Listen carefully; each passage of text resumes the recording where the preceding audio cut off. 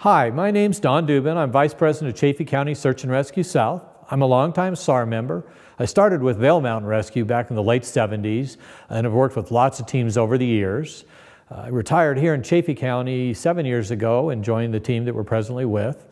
And we're making this video today to tell you about our drone program. We'd like to offer our services to any SAR teams that are out there. If you're in any stage of building a drone program or need any help, we'd be glad to come meet with you and help you along the way. And also to offer our services for any mutual aid searches that you may have. We've got tens of thousands of dollars invested in this and hundreds of hours. We've made lots and lots of mistakes along the way, and we're well positioned to help you not duplicate our mistakes. If your organizations are like ours, just keeping a qualified team up to speed on big wheels, GPS units, avalanche beacons, whatever it may be, is a challenge alone. And the cost of the equipment is certainly expensive when you get into drones. We found as we started building our program is you got into the commercial drones that you really need to do the job and the complicated cameras that you really need to do the job. They're not user-friendly. They take lots of firmware and software updates all the time.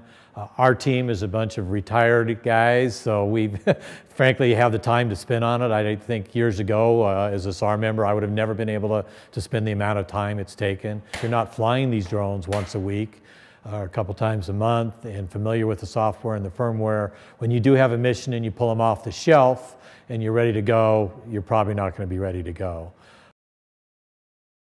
Flying 10,000 feet up and from the trailheads that we have to start is really challenging. None of the automated software programs today work for us.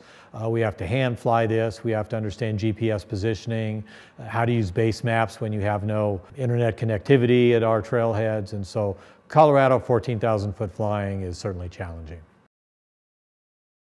It may be a resource off the resource board as we use avalanche dogs or cadaver dogs or bring in helicopters. One place that I think every team will be able to use a drone is a smaller Mavic drone for searches on rivers. They're very easy, and I think anybody will be able to do that. It's when you get up into the high mountains on large searches where you need this commercial equipment. So we found that there's a chain of events here from your drone to your camera to the monitors that you're using, and in most cases the weak link is an iPhone or an iPad that's very hard to see when you're outside. It's really imperative that you have some way of recording what comes off those cameras and putting that into a big screen TV to review your footage. Looking at your iPad, you may fly right over the person you're looking for, but upon reviewing the footage in the trailer on the large screen TV, they become very easy to see.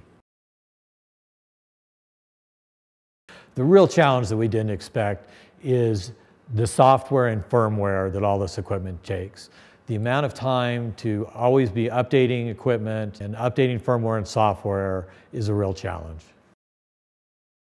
I certainly didn't do this alone. We're all very, very passionate. We have a core team of individuals. We're all incident commanders, longtime SAR members, pilots, commercial drone pilots, and qualified with lots of certifications.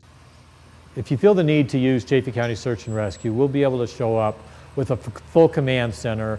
We have a trailer outfitted with high-resolution TVs, several commercial drones, several cameras, a team of people that knows how to work the equipment and fly the drones to help you in your search.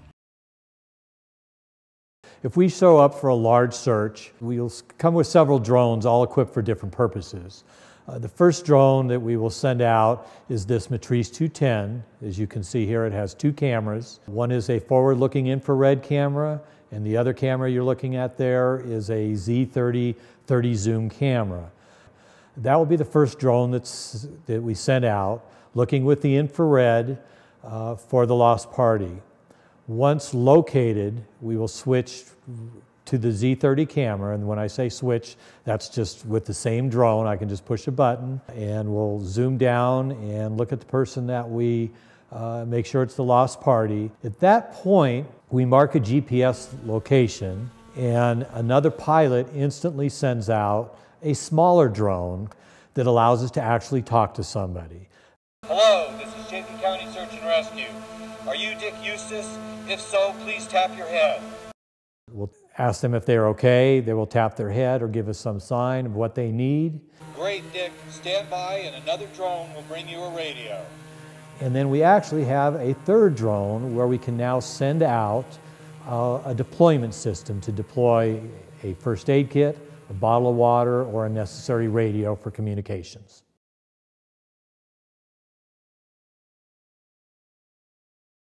So there's two other areas that we found that drones really shine. One could be for a night search. We've outfitted our Mavic with a large spotlight, and we're able to find a lost victim at night. And the other is clearing dangerous areas. Here in Chaffee County on Mount Chavano, we have McCoy Gulch, one of our dangerous areas. We have to search 3 to 4 times a year, rappelling down very dangerous waterfall areas, looking for lost parties. Our drones allow us to go up there safely and inspect the entire area without ever putting boots on the ground. As I mentioned earlier, it's pretty cool. We had some guys in Hollywood make us a special deployment system. And as you can see here, we're deploying a radio that's wrapped in a small stuff sack. So as always with anything on the Colorado's Resource Board, it doesn't cost a penny to call us. We'd love to come to any of your meetings and trainings and talk to you about our drone program at any time. If you're building a drone program and you'd just like some advice or know the mistakes that we've made and we can help you and guide you in any sort of way, we're putting this out there. We love what we do. We're search and rescue guys. So thanks for watching. If we can help you in any way, please reach out. Keep us in mind.